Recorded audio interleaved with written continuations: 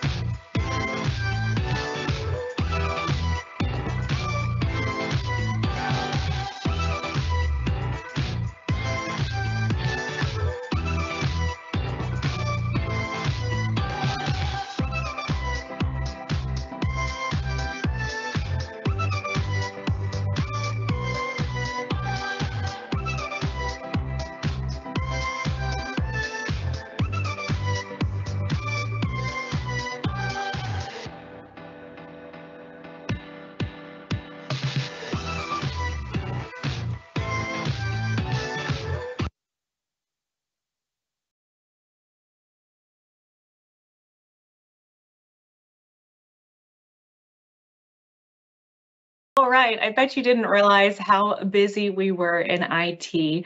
I'm Amanda Pritchard, and I'm a manager in the Office of Information Technology, and I want to welcome everyone to our IT forum today. I understand that this is a very busy time.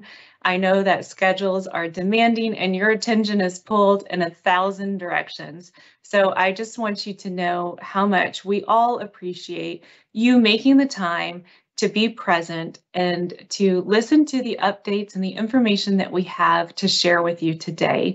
Thank you so much for attending.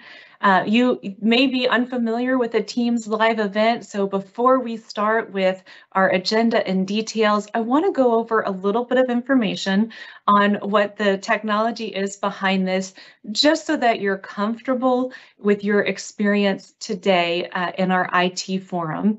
So we'll go ahead and pull up a slide, and I'll share a little information just about Teams Live. It may be your first time attending one of these sessions, or you may haven't attended in a while and just need a quick refresher.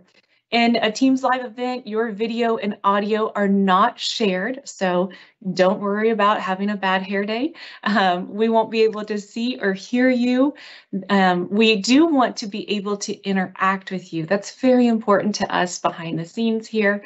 We have a moderated Q&A chat, which you should be able to see at the top right banner of this event. There'll be an icon with a question mark, and if you click on that, it'll say ask a question. That's how you can communicate with us via chat. It is a moderated chat, so it's not going to appear to the entire audience. It will go back to our moderators. They'll read and review that, and then we'll be able to respond to you directly. So please don't hesitate to communicate with us, send your feedback, ask your questions as we're presenting today. We want this to be interactive. We want you to engage with us, so please utilize that tool. We've gone ahead and we posted a couple of chat messages in that thread. So if you go over there, there's an option for you just to give it a quick thumbs up. That lets us know that you were able to see it and able to navigate to it. So go ahead and give us that thumbs up. That way we know that our communication has been enabled with you. If you would like to utilize closed captioning, that is also available, and you'll notice that in the bottom lower right-hand corner of your screen. You are able to activate that and turn that on. If you would like to do so, please feel free to do that. And then we also posted a link to the slide deck. If you want to follow along, if you want more information on what we're sharing, or if you want to be able to go back, you can do that. And special trick, if you didn't already know, in Teams Live, you're able to rewind and pause the video feed. So if there's anything that pulls you away for a moment and you don't want to miss what we're discussing, you can simply hover over the video feed to select pause or rewind to catch up on any of our content today. Okay, next, please. So I know I've already introduced myself and you are all aware I am not Frank Fegans. I'm Amanda Pritchard. Frank was called away into a critical cabinet meeting this morning, so he asked for me to fill in on some of his updates for you, and he sends his sincere apologies for not being able to join us first thing this morning. So I will try to do my best to represent his information and share the stories of what we're doing on campus with you all today. Okay, next, please. The first thing on our agenda was to talk a little bit about the IT Summit, which we held this semester. And I think we have another little video that we'll be able to share with you all, just so that you can see what we've been doing and a little bit more about that event and the impact that it had to campus. This is an event that we've had previously, and we hadn't been able to do it because of COVID. So we brought it back this semester. It was a wonderful opportunity to have everyone together. Sounds like the video is coming. Just one second, we'll get it pulled up here. But it was a wonderful opportunity to bring everybody together again for those discussions and information on technology. So I'll go ahead, we'll share that video and we can do it split screen here so I can continue to talk to you.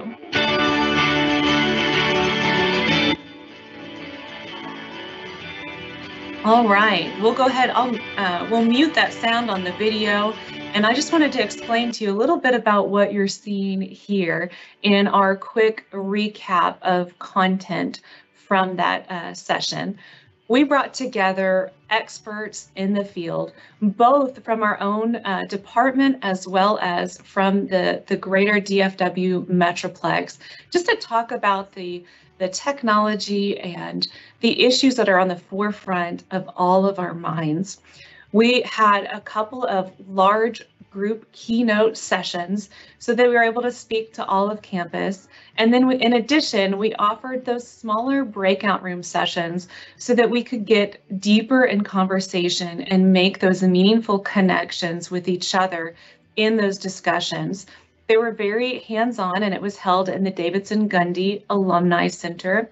So we want to thank everybody who was able to join us and participate in those brainstorming sessions, those discussions, because it was an opportunity that we've been missing for several years now, and it was amazing to be able to rejoin everyone there. It was also an opportunity. We had vendors come out, people that we work with, companies that we work with regularly, representatives from those in a vendor fair. They were able to share information there on the resources they provide, the services, and just the community that they give us with campus by being able to rely on the materials that they provide and their coverage for us. In addition to having all of these experts in the industry come out, it was an opportunity for our students to be able to volunteer. We had them bagging gifts, doing door entry and name tags, all of those things so that they could be able to support us with this venture. So this is just a quick thank you to all of our sponsors. We were so appreciative of the wealth of information and the support that they provided to us at this event. So I'll go ahead and share next just a little bit more on the agenda of that event so that you can see the different sessions. I know you got to actually see it in the video, but we'll pull up some slides here in just a second so that you can see what it looked like, a breakdown of the day as well. Perfect. Excellent. So this is a quick preview of the different sessions that we offered. So you can see at a glance, we had a wealth of information, a lot of different details regarding information technology from what the future holds for our campus, what are we moving towards, how do we always stay ahead of the game and ahead of the curve on our IT. We had great discussions too on the impact IT has just on campus in general for the success of our students, our researchers, our faculty and staff. And a special plug that I wanted to just mention, a new idea that we had not introduced in the past that we would love to continue to bring to campus was our inaugural Women in Technology panel. Women are very underrepresented in technology as a whole, and so we wanted to shed some light on that and our effort to be more inclusive and to embrace the diversity that our department offers. So we did have a panel just bringing up some of those issues and some of those discussion points. The afternoon was again filled with different tracks of information. So depending on what content you were wanting, what information you were after for the day, we had those segmented out and you could attend those different breakout sessions. Those allowed for that greater interaction, and I was just so impressed with the discussions and the connections that were able to be made at that event. So the next and final slide that I have for you all on Summit is just the group pictures. Just again, I know you saw a lot of this in the video, but just the photos of the individuals and some of the individuals that were able to participate in that day. So we truly thank you for joining our events such as today and for coming to our in-person. I know it demands a lot of additional time and effort to be at either. So thank you for attending.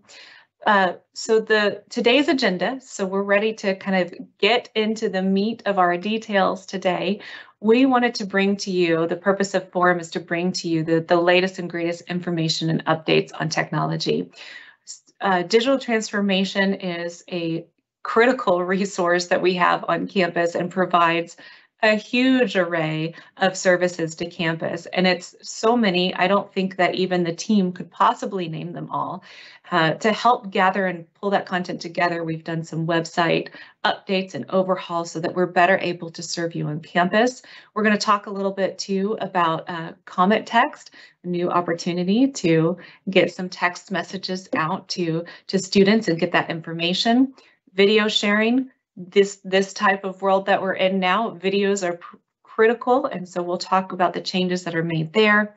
The access control, how we manage your identity and make sure that securities are provisioned. And then I'm pretty sure everybody loves having a strong and secure network. That Wi-Fi and direct connect are important for our business, so we'll share updates there.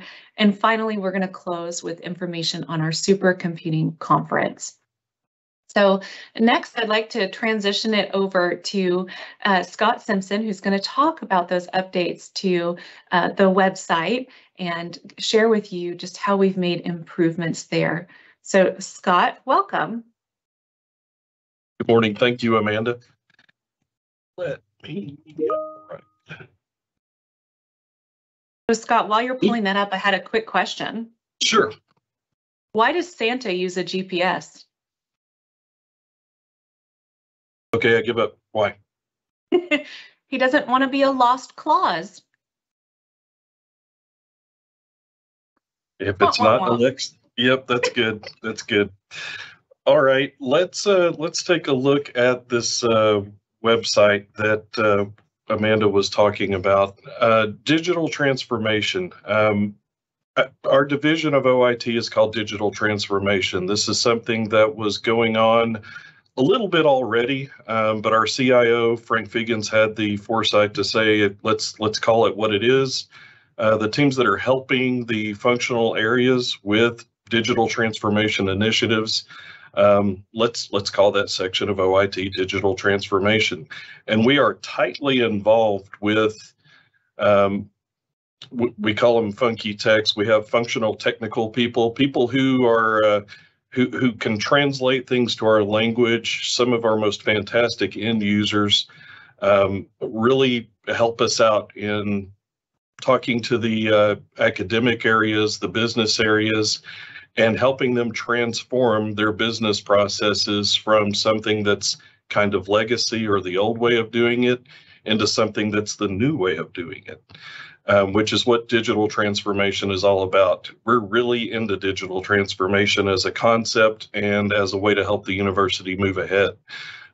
We're so into it. In fact, yesterday I was sitting in on a digital transformation presentation for the legal field, looking and seeing how they're doing digital transformation in their industry.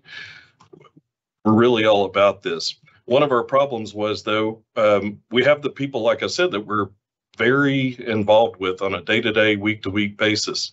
But then we would still bump into people around the campus who would say, I didn't even know you guys were doing this sort of stuff, or I didn't even know this kind of thing was possible on the campus. So we are looking at ways to make our services known. We want the university to know what they have. We want the university to ask us what we can help with. And there's already a lot of things going on, but we still want to know more about what we can do for the university. So we reached out to our colleagues in client services here within OIT, and they said, well, you know what, here's one reason they don't know what's going on. We don't have a lot of good information about your services on the website. So what you see in front of you is now a more streamlined, clear spoken, easy to read, easy to look at website for digital transformation. And I love the way that our peers helped us. The information just flows down. One of the first things that you get when you mention digital transformation is, what is that? Who is that? What do they do? And how do I get a hold of them? So this revamped website helps us out immensely with getting that information across in again, a very easy to read, streamlined format. At the very top, we do have some concepts about digital transformation that we borrowed from EDUCAUSE. We even have a video from EDUCAUSE and an article from EDUCAUSE about digital transformation in higher education that you can link to and read there. We have some examples in how we help students, faculty, employees. These are not all of the things we do. This isn't an exhaustive list, but this is at least something to get you thinking. Okay, well, if they're doing that for faculty right now, and I'm a faculty person, what can they help me with? What can they do to help me do my job better? And then we have our listing of departments, which answers the question about, well, okay, who makes up digital transformation? We didn't really have this information very clear before. And it's nice because you're not even completely invested. I know life in the first world here is very hard. If I click on this and it turns out it's not the team that I wanted to see, oh, I'm going to go to another web page and then I have to click the browser back button. Life is so hard. No. If you just click it, it gives you a little summation of what that team's about. And then if you like what you're seeing and you want to go in and see it, you can click there. We've got you. And then after you find out who is doing the digital transformation with our schools and administrative offices around campus, then one of the next things we get the question about is, okay, how? How do I move ahead with an initiative that I think will help digitally transform the campus? Again, we've got you. Our peers developed a very, like I said, this thing just flows. Our work system for our software development life cycle is Jira, and we have a link on here about how to initiate a ticket in Jira. We talk about our work process here a lot of times. The next question is how do you support campus? If I put a ticket in, how does it move ahead? We've described it right here. We have things that are production support requests where something is broken, something high priority involving finances or student information or health information. We have to act on it right now. That's our production support request. If it's something that is already working, but we need it to work better, or we need a new capability altogether, we've got you here with a new capability request. We talk about our system for getting work there. Let's scroll back up. I'm not going to go through all of the teams, but I do want to show you, I really like the way that the website was done here, and I'll just show you a couple of teams so you can get a feel for the flow.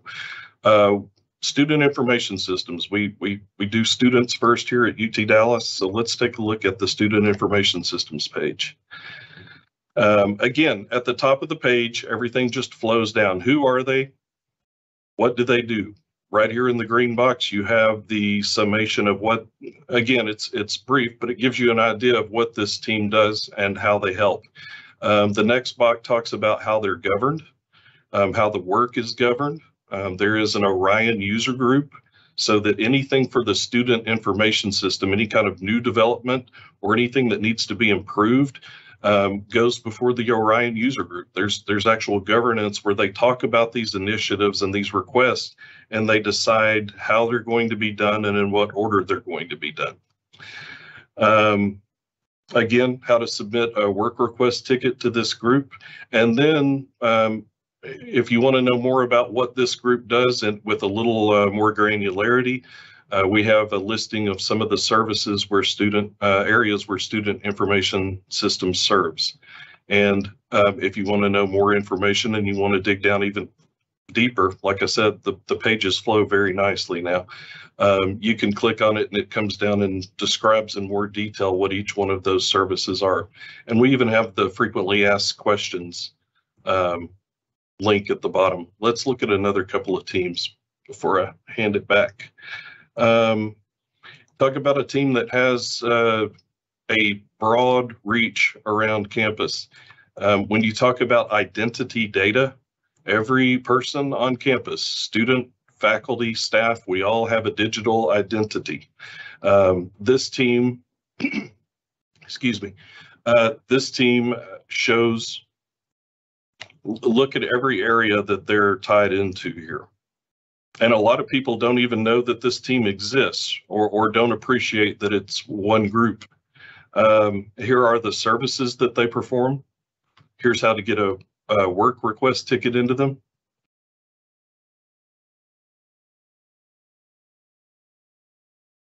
Some of the things they do. And then one other area that I'll show is the mobile applications team. This is one that's very hot lately.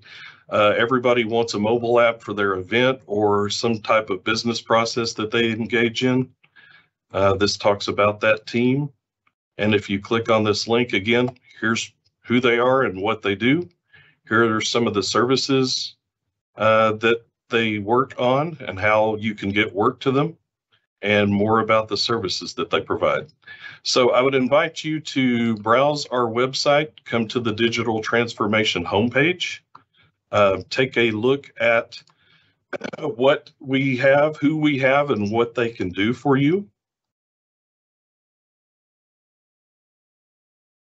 And let us know how we can help you move forward in the digital transformation of your area and for the university. So I want to thank our peers for this site overhaul. It really does help us get our message out better. It gives the preview of services. It gives an enhanced user experience. The layout, as you saw, is very consistent and streamlined. It's so much appreciation for our peers who helped us with this website overhaul. Next slide. Our next person from OIT who is part of digital transformation is the director within digital transformation, Ryan Meyers, who's going to talk a little bit about text message capabilities. Ryan? Thank you, Scott. I'm really excited to be able to share this with you guys. Go to the next slide, please. So we've been working for a little while with our partners on a new service we're going to pilot this spring that we've affectionately started calling CometText. Essentially what this is going to be is the ability to send text messages out to our students through the Orion system. A little bit of background on how this came about. We had some of our functional partners that Scott was just talking about come to us with a request to be able to send bulk messages to students with important reminders. And as we started looking at that and started getting some of those use cases kind of explained to us, we started hearing from other departments who had additional use cases. So as we started looking through all these things and seeing what the capabilities were, the biggest kind of roadblock we ran into initially was finding a service provider to send out these messages. As we kept kind of doing our research, we found one that not only could do the messaging for us, but also had the hooks into the PeopleSoft system, which is the backbone of the Orion system. And so we established that partnership and started doing the work, and we were able to kind of kick the development of this into high gear. And as a result, we've now got the technical solution essentially developed, and we're going to start working on a pilot program this spring. As you can see on the slide, we're going to have essentially two modes that this process will work in. There's a one-to-one notification, and there's also a group texting, which is one text going out to many students. Next slide, please. So here's a screenshot of what the one-to-one text messaging looks like. It looks like a very basic screen, but this is one of the favorite things I get to do. I get to brag on one of my developers. This is actually, there's a genius behind this simplicity, because this is a standalone page, and this is as straightforward as it looks like. You plug in a phone number, you plug in a text message, you hit send individual text, and it works. And that's great. But what's really slick about this is we have the ability to actually embed this little page into other pages within the Orion system. An example of that, we're working on a project with the Graduation Help Desk where they capture advising notes. If they want to be able to send a text reminder to a student as a result of that advising session with to-do lists or whatever, we can actually put this page within that component for them, and they can send a text from there instead of having to come someplace else to do it. So there's a lot of flexibility that this thing is going to offer for us. For the initial pilot rollout, this page is going to be just a standalone page, just like you see here. So again, it'll be an opportunity for those departments to have kind of that one-on-one interaction with a student where they just want to send a quick reminder or maybe a recap of a conversation. They'll be able to do that using this page here. This next option is really what started the conversation in the first place. This is the ability to send messages in mass. It uses the query engine within the PeopleSoft system to identify the students to receive a message. Essentially what you're seeing here is this C135 that you see on the screenshot here will give you a list of students and their phone numbers based on whatever criteria you tell it to do. And then you plug in your message into the CometText message and hit the run button to actually send the message out. An example where this is going to be useful. Our bursar office, it takes a lot of pride in making sure that students get their bills paid every semester so they don't have to drop students. And I know that group spends a lot of time sending out emails and phone calls, and it wouldn't surprise me to find out that they're going door to door, knocking on people's house doors and apartment doors to make sure they pay their bills. Well, this will give us the ability to identify students who are coming close to the payment deadline, who maybe still have an outstanding balance, and send them a text saying, hey, you need to go into your student center and pay your fees. Another example would be for our registrar's office right before registration opens up to let folks know that their registration appointments are available to view in the Orion Student Center. We can do a lot of things with this. We can include things like hyperlinks to to-do lists or to other information. We can include links that will actually take a student from their text message into their Orion Student Center once they log in. So there's a lot of capabilities built into this. Next slide, please. So some things that will be a little bit familiar to the campus. We're reusing the 883 number. Again, I talked about that partner at the very beginning that actually had some of the capabilities to work with the PeopleSoft system. The same vendor actually was the one that we used for the daily health check phone number. So we were able to actually reestablish that number. It saved a little bit of effort to get things spun up, and it allowed us to test this thing a little more quickly.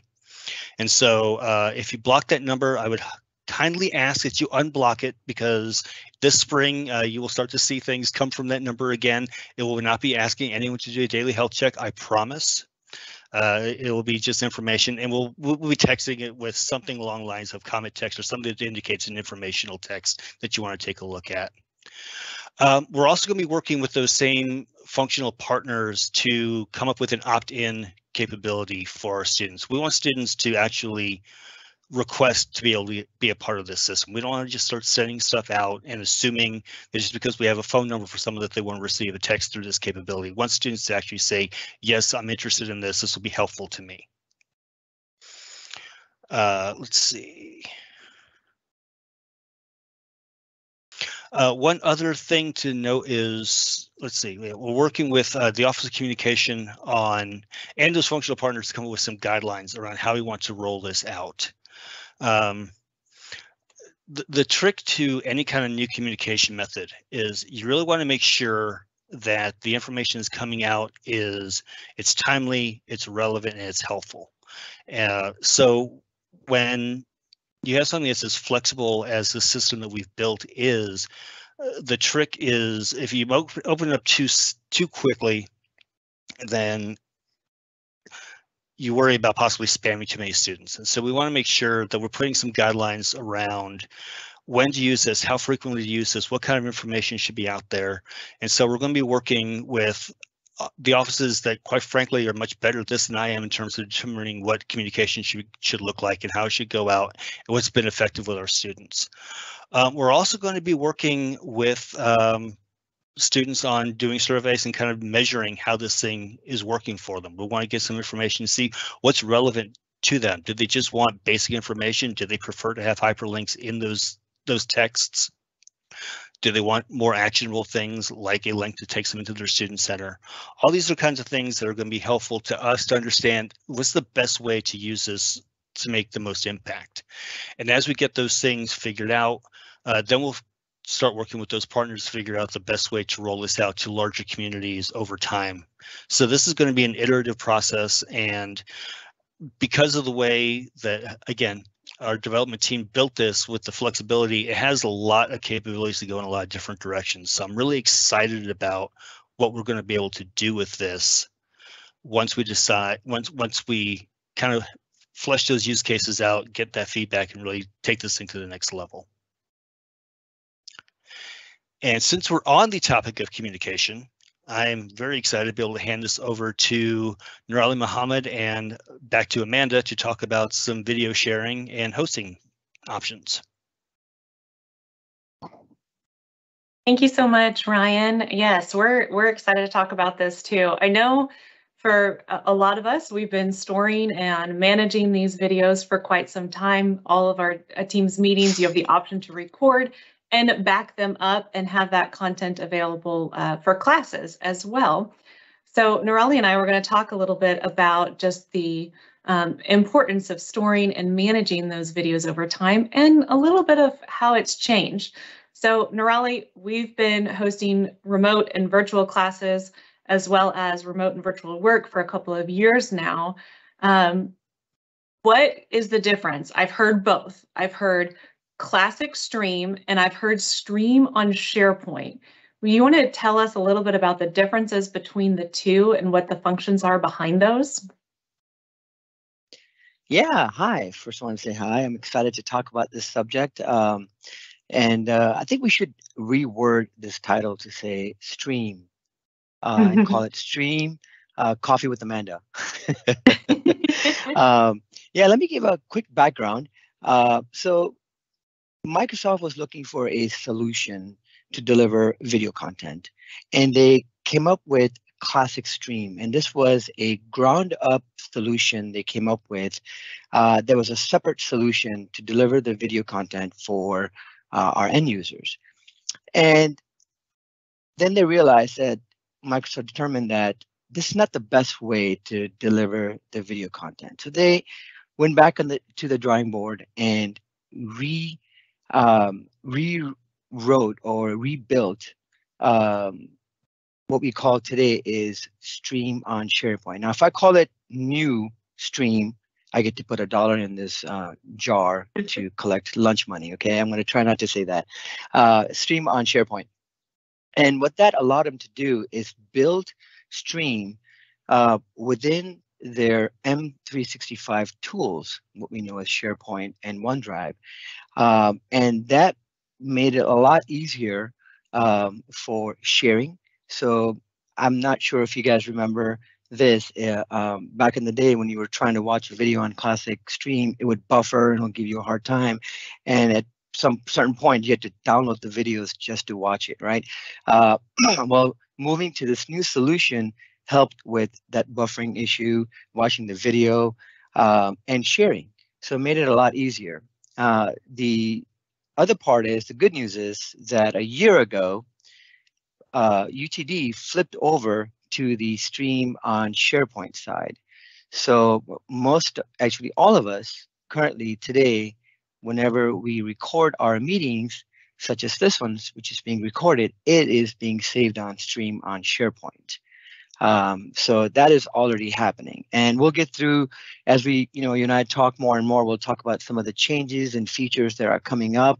What are some of the changes? How are you impacted? How you're not impacted, and who's impacted? So I'm sure everyone's thinking about, okay, what does that mean? What are some of the changes? Why are the changes today? What is going on? Please help me get this confusion out of my head. Yes, absolutely. I know for me in my life and in technology, I feel like the one thing that is constant that you can always rely on is change, especially in the technology world. We thrive on change. So you may remember these. Let's see. Anybody remember these? Oh, this one's upside down. Which one's upside? This one. Right? There used to be different types of video storage, and over time, the ways we have stored videos has changed, not just at UTD, but worldwide. So just like that technology's changed, the technology that Microsoft is offering and providing has also changed. And because they can do it better through the newer system, Microsoft has made the decision to expire and put out into pasture the classic stream method. It's not something they're going to be managing or promoting anymore, which means we got to get off the old technology so that we can be relevant and secure in the newer technology. Because that's being expired, they've been working hard on the stream for SharePoint. I didn't have to put $1 in the pot. That was a close one. But they've been working and enhancing those options. So the upload and the share options in the stream for SharePoint, it has that same sharing options that you see across Microsoft products. So if you're sharing something as a Word doc, as PowerPoint, Excel, all of that, it has the same user interface and experience. So you're not having to do it differently. Whereas the classic stream had a very different method. So there was a little bit of a learning curve instead of having that consistent cross-platform performance. It also has, Noorali mentioned that faster rendering, right? Remember if these ever got stuck, do you remember the little having to wind it? I do. But it has a faster rendering, so you're not having to wait and check your time and see how long that video is going to take. It actually moves along very, very quickly. It also meets all of the compliances that we have to ensure that our videos are accessible. So it has that transcription and captioning built into the new system, and cohesive security and access. You can also, my favorite thing, this is probably a favorite for our faculty members as well. If you have a video and you need to be able to share that with a class in Teams, you can share that video directly to that Teams channel and class very, very easily. It makes it so much faster for just sharing it, especially if you have multiple classes that you're sharing that content to. It's much more quickly and concise for you to be able to get that content out there. So it's also easier to watch that video within stream. Instead of coming up as a small preview, you get a bigger preview with easier to use navigation. So I've told you a lot about the benefits, and I think you can probably tell because we've played with it a lot. We're fairly sold on it. And I'm sold on how it can help benefit our campus, making this shift. So I feel like the next natural question that's going to come to people's minds is, it's a benefit, right? We want to move along with our technology into newer technology and even newer, right? Now it's just on streaming. So as we move along, the next natural question is, what have we done to let people know? We're talking now about it, but what else is being done so that people know how to utilize this tool and leverage the newer technology, Noorali? Yeah, great question. So as I mentioned earlier, UTD is already utilizing the stream on SharePoint. So that is already happening for all of us, so business as usual. Now, the question stands, what happens with classic stream on all the videos that are sitting there today, right? So recently, we sent an announcement to campus, and we disabled, that's the first step we took, is disabled folks from uploading videos to Classic Stream. And not why now? Now, why not before a year ago, or why not later? So as Stream, what's that new? Stream for SharePoint adds on more and more features. Some of the features that were missing that we were still utilizing on Classic side now are available on the Streams on SharePoint. So this is a great time to put a stop to all the videos going up to the Classic so we can prepare us migrating them over. So, and Microsoft, as you mentioned earlier, expiring the Classic Stream.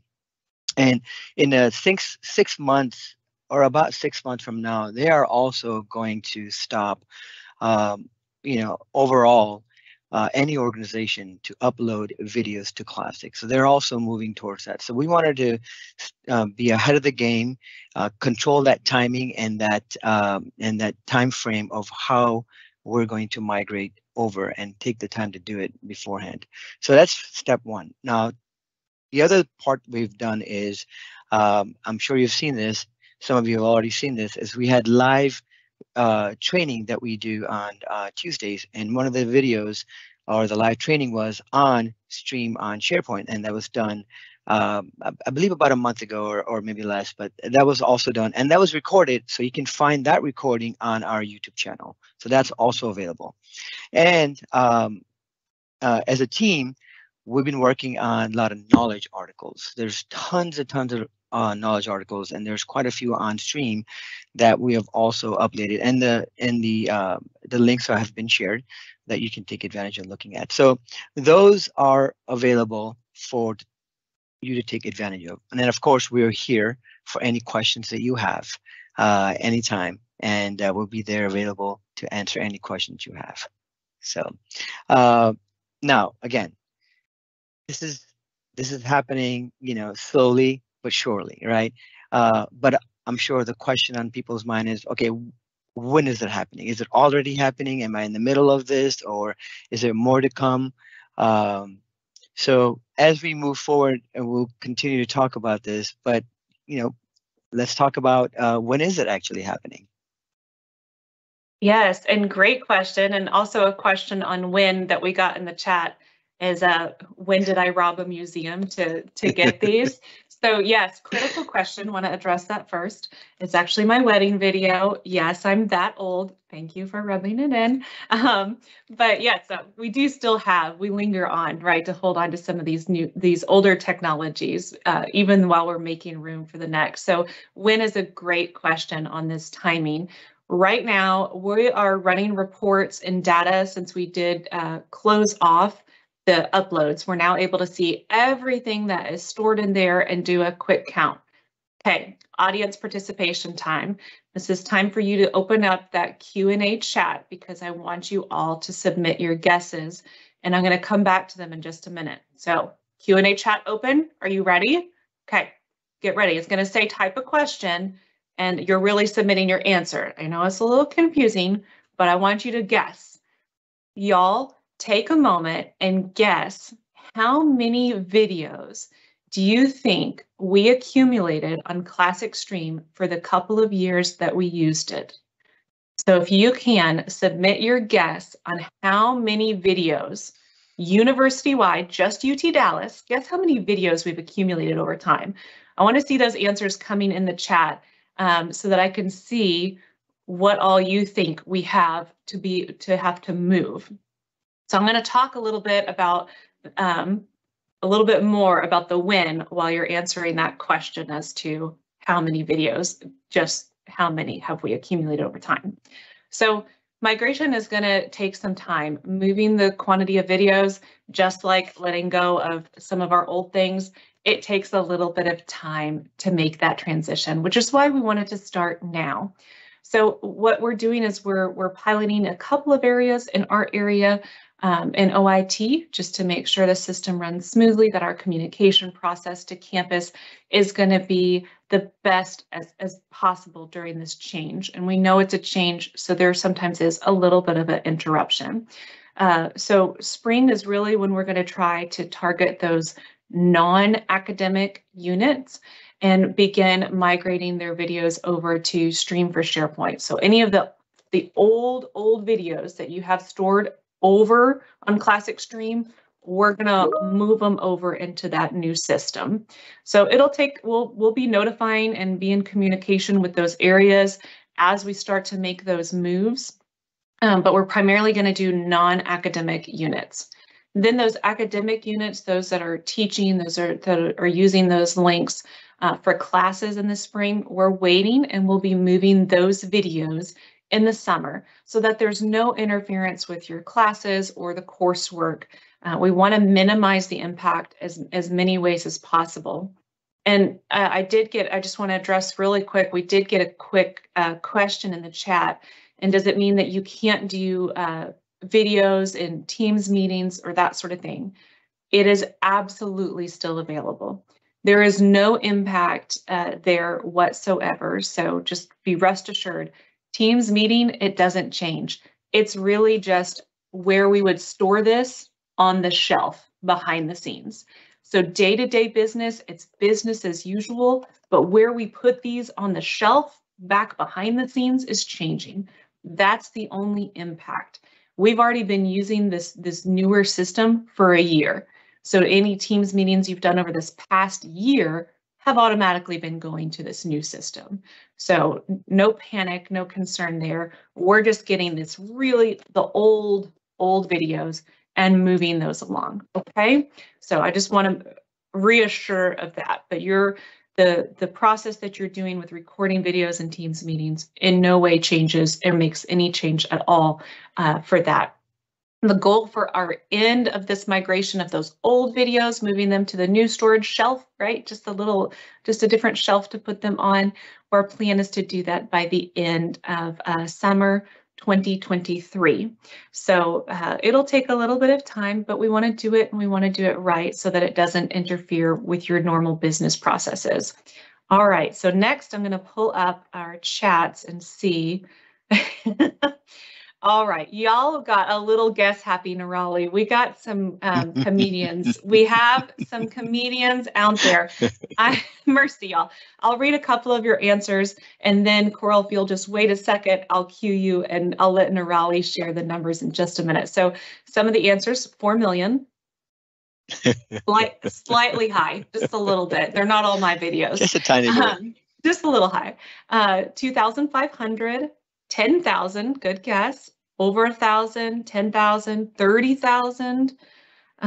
We've got 7,000, very specifically 1,549. Thank you for your precision on that. 9,000. That's 100,000.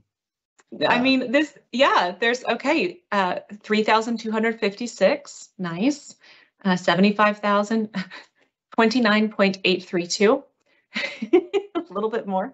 I'm scrolling through. There's so many answers. 100,000, 6,484. Okay, we're going to get Noorali back on screen and we're going to share the answer with y'all of how many videos we actually accumulated at UT Dallas. So Amanda, by looking at this, I just thought of another question we could have asked. How many VHS cassettes it would take to store all the videos that we have? We should ask that question. A great question. Great question. I just thought of that right now. Hey, I just asked that question. I don't have the answer, but hey, the question is out there. So 160,000. We have a little bit over 160,000 videos sitting there right now, which is awesome. I don't know if it's awesome or not, but we're definitely utilizing the system. And over 35,000 gigabytes, that's 35 terabytes of storage that those 160,000 videos are taking. So imagine this is going to be part of our migration, right? So we need to think about how we're going to migrate this over. And I guess this is a good segue to talk about, about the project. What can be done? What are some of the things that the community can help us, right? How can you help? Any project that we do, it takes a village, right? Not just one area, but a lot of these big projects, it takes a village. So here we are. Well, one of the things we can do is if there are videos that you have that you are not utilizing, are no longer needed, the one thing you can do is delete them. Just go ahead and review those videos. You can delete them, get rid of those videos. The other thing you can do, if you think that you're not utilizing it, but you need it for reference, you can download them and save them for later for yourself. So locally, you can download them. That's definitely, you can do that. So that will absolutely help. So when we get ready to migrate, you're not migrating over the old videos.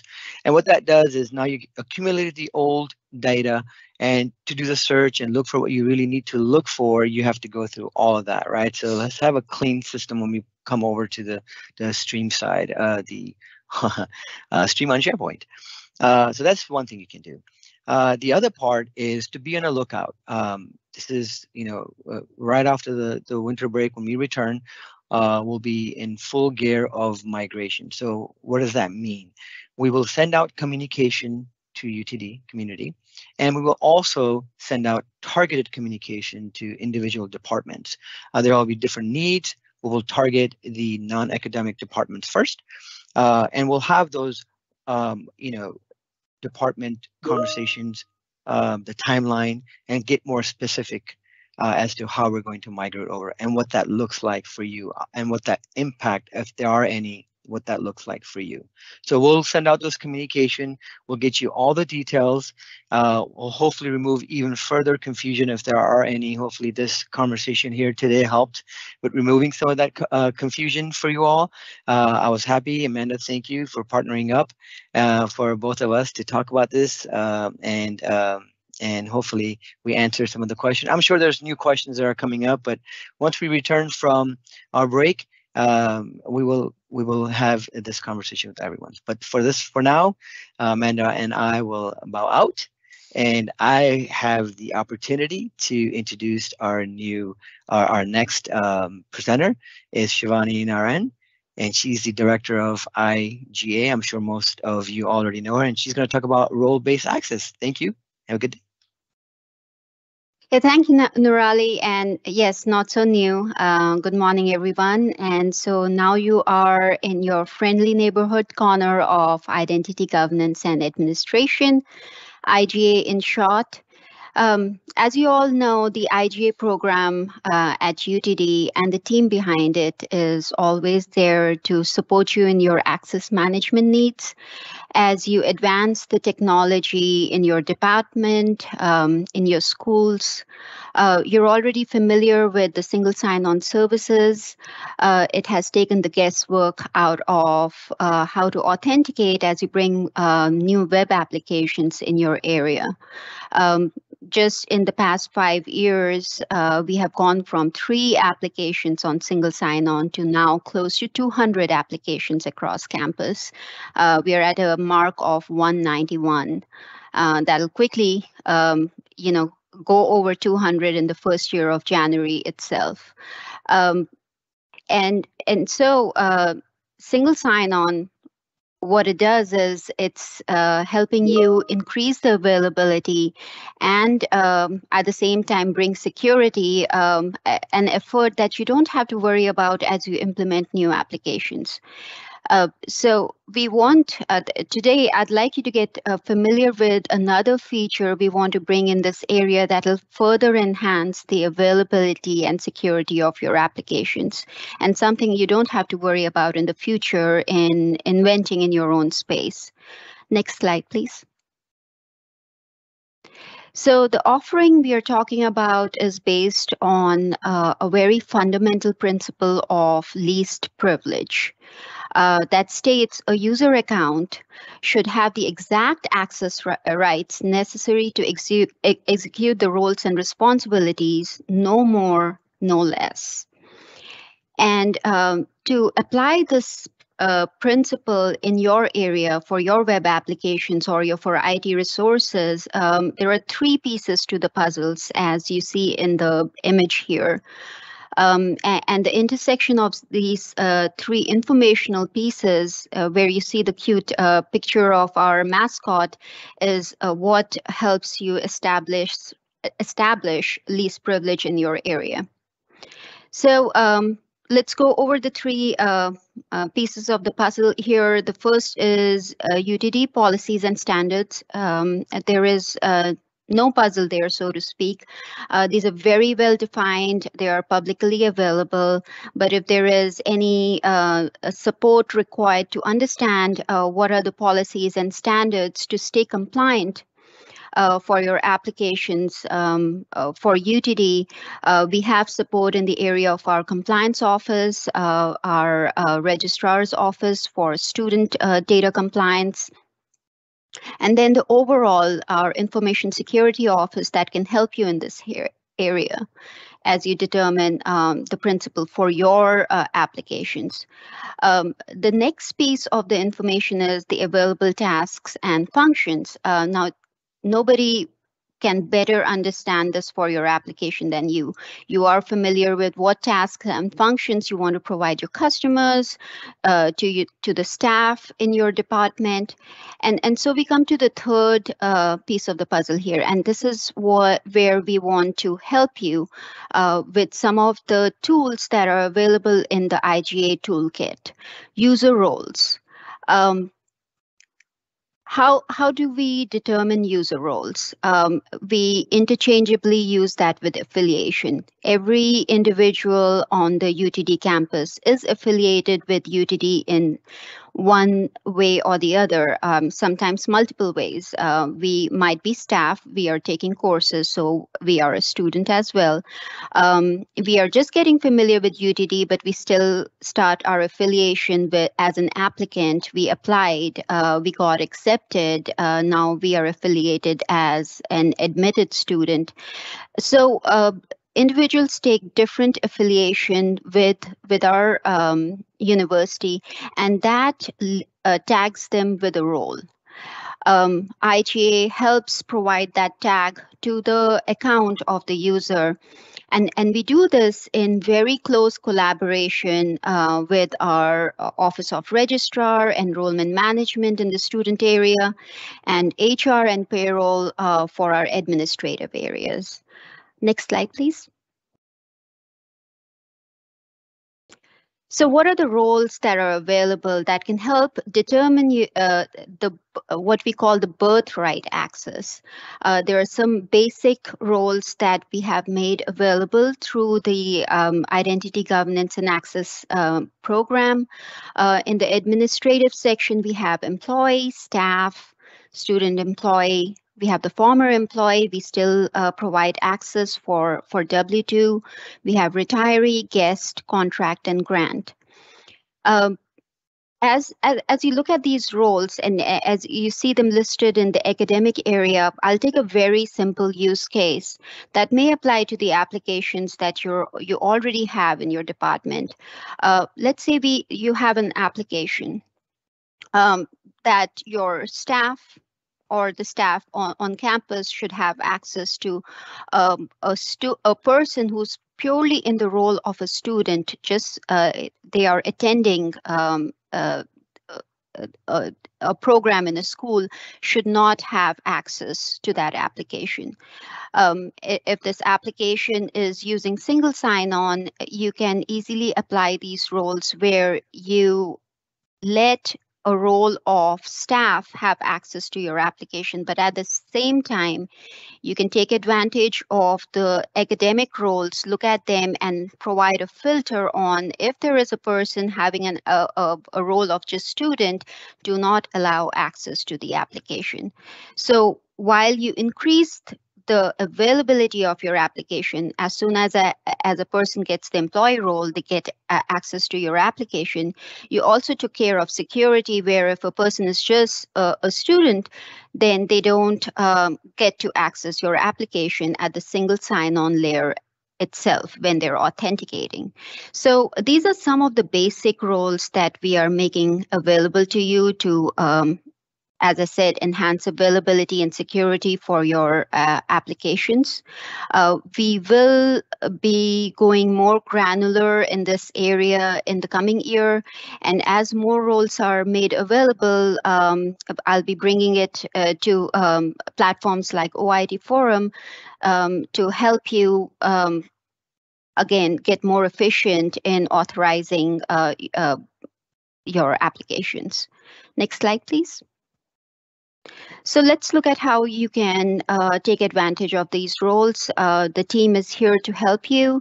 If your application is using single sign-on, if it's already using single sign-on, you can reach out to identity provider at utdallas.edu. We can help determine how you can use the filters on the roles.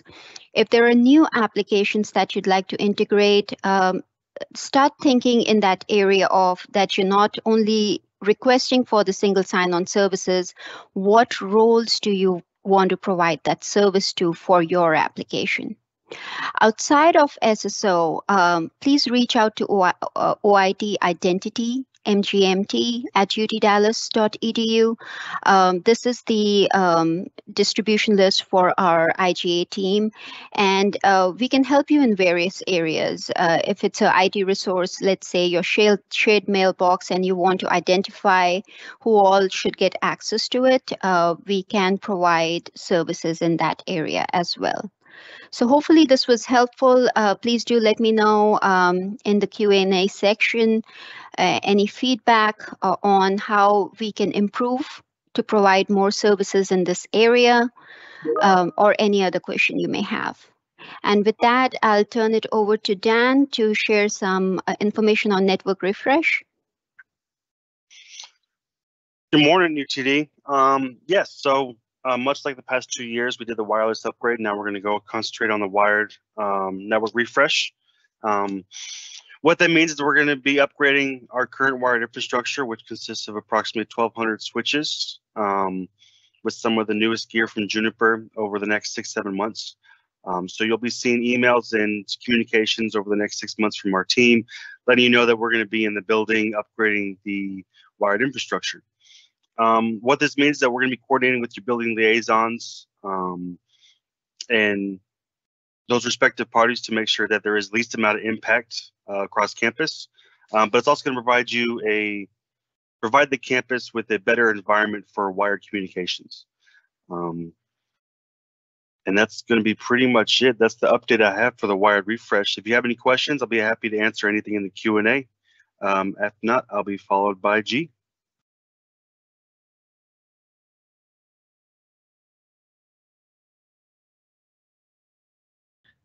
Good morning. So Supercomputing 22 is an annual conference hosted by the IEEE and ACM. It's a chance for people to get together, industry as well as academics, and share information. It's a large international level scope conference. And this year, it was in November in Dallas, which is very handy for UT Dallas. So for this conference, some of the efforts related to it are ongoing around the course of the year, leading up to a week of staging for this event, and then a week of setup, and then the actual event. So there's quite a bit of effort that goes into producing this conference every year, and it's an opportunity for people that are into heavy computational research to get together and learn from each other. It's a major undertaking. There are tutorials and workshops. There's 3 to 4 days of exhibition.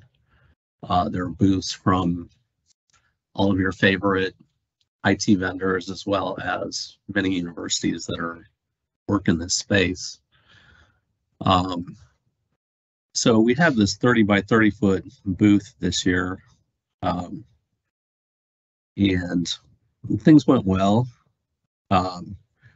We have what's called an NRE, or a network research exhibition, going with one of our research teams at UTD and with the conference, where we had 400 gigabit per second networks running across the convention center floor, as well as out to Akron. Akron is one of the major internet pops in the country.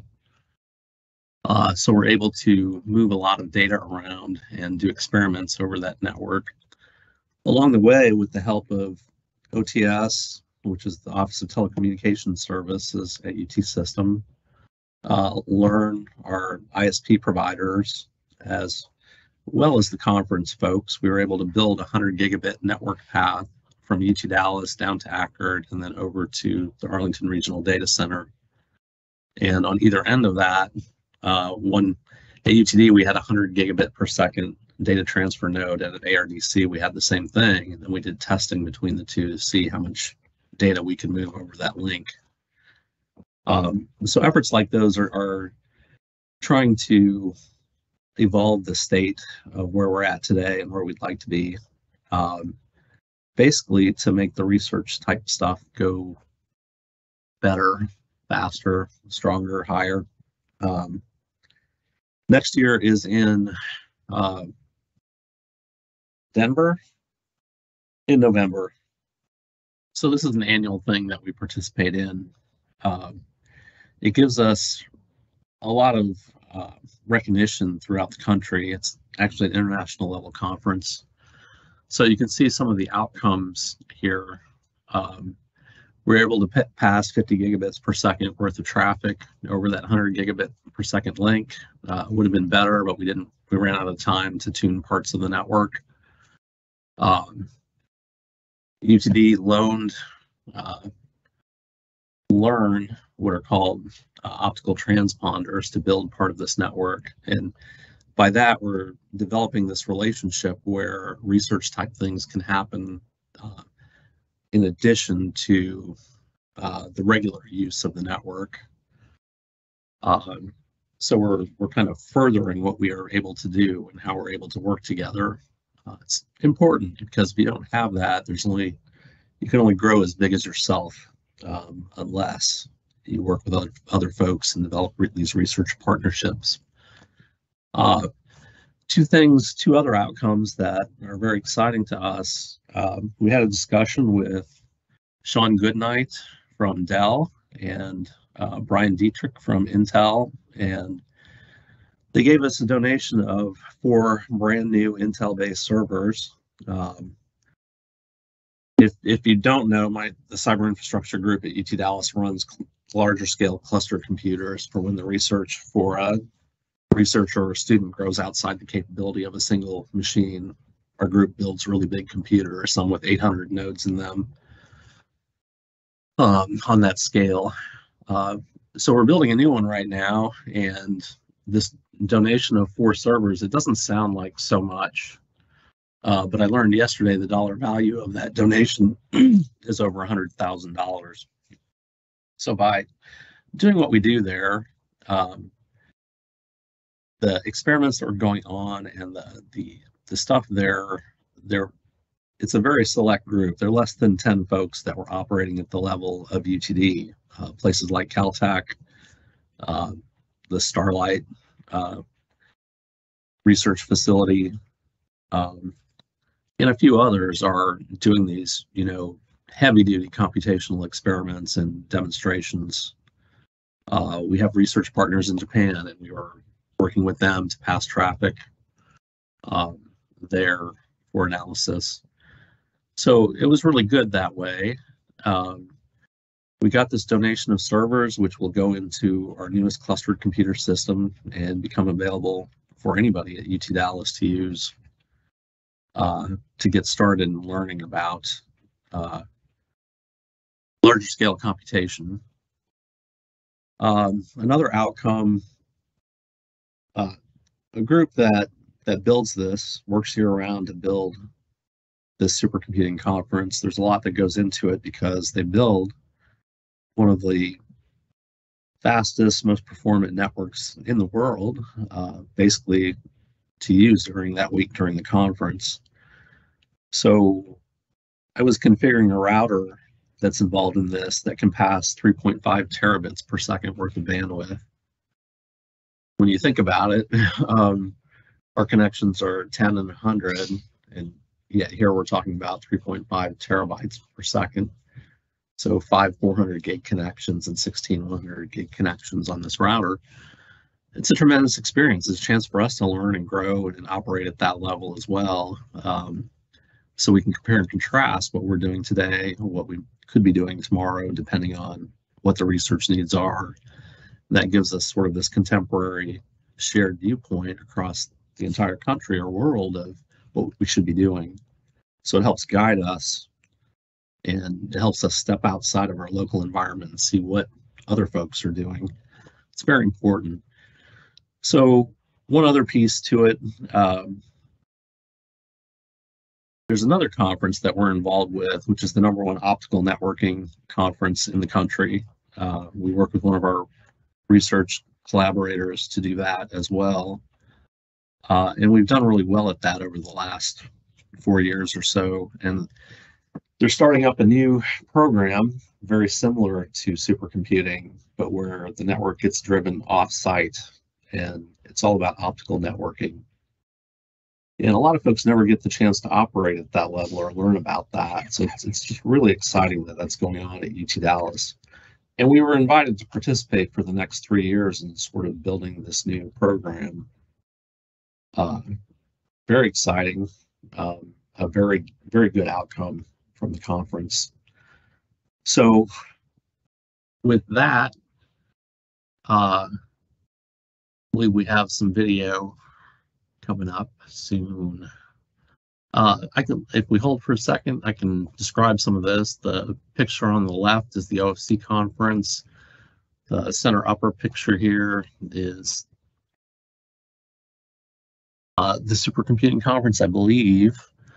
On the left there, you see the students loading the truck. That's a 26-foot truck, not exactly easy to move stuff around with. Lower center here, and that looks like OFC. And on the right, this is actually in downtown in the Akron facility. The rack on the left, there is an optical ROADM that we added into the Learn network to make all of this happen. This is only the second time I've really been in that facility and allowed to go there. And they say, you know, a quarter to a third of the world's internet traffic goes through Akron and Equinix downtown. So it was pretty cool. It was pretty cool. You know, got me out of the office and able to see what it really takes to do this stuff. So fantastic type of stuff there. Let's go video. All right, just 1 second. I'll get that pulled up for us.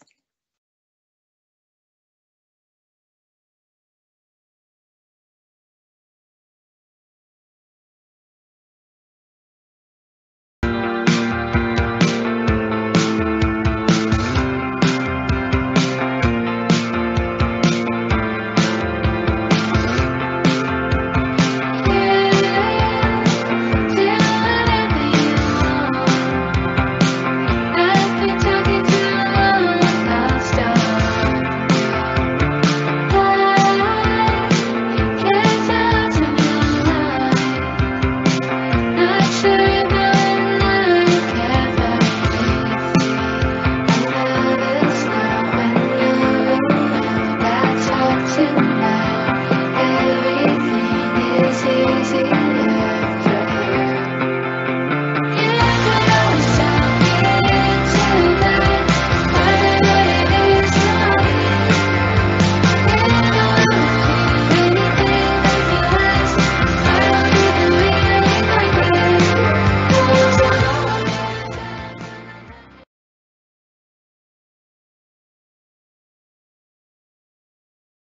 All right. Thank you all for attending today's IT forum. That is a wrap for the content that we have to present to you.